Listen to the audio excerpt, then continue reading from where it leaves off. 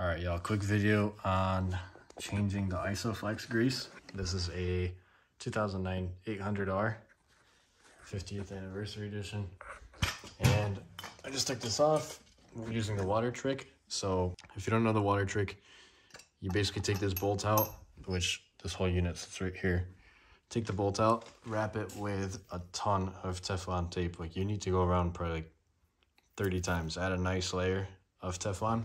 And then pour some water into the hole here and then thread the screw back in. Tighten it with your 21 millimeter.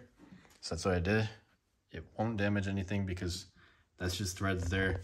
And it's actually, it never even touches this because it touches the threads inside that. There's two sets of threads. As soon as you tighten it enough, the whole thing pops off really nice and easy. So now I'm taking off these bits here. I already loosened all of them.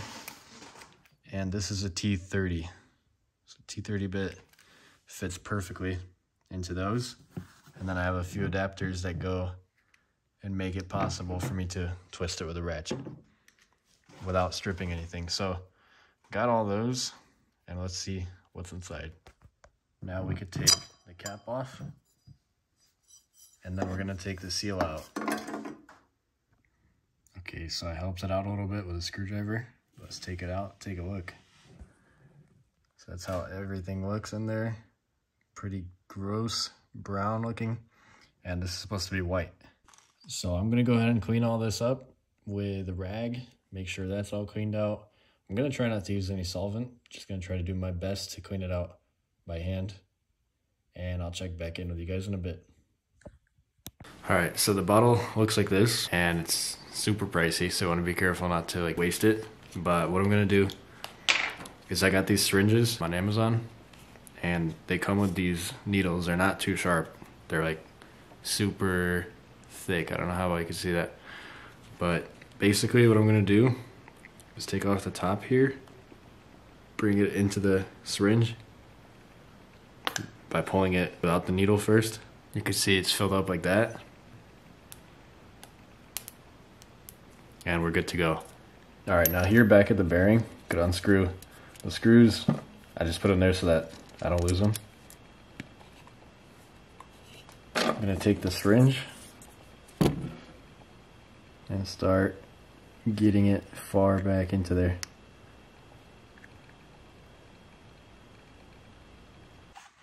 Okay, so I've been packing it in from the very back, and you can see that I even pushed some of the old oil, or the old grease, back to the front, so you can see that brown coming out. And what I'm going to do is go all around. I basically stuck it all the way past each of the ball bearings. And now that I can't really access this, I'm just going to turn the engine over a little bit with the 22.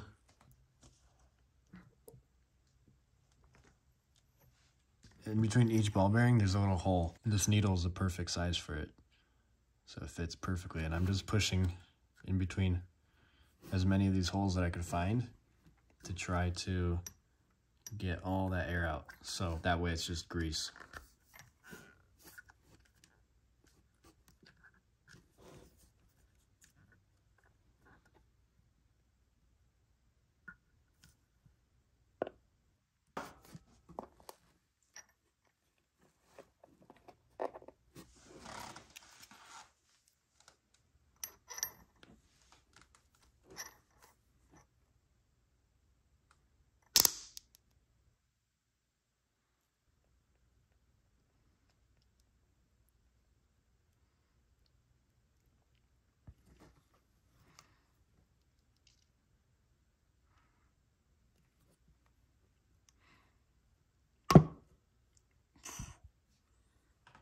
So now what I'm doing is I'm finishing off by squeezing the rest of the tube into this bearing here.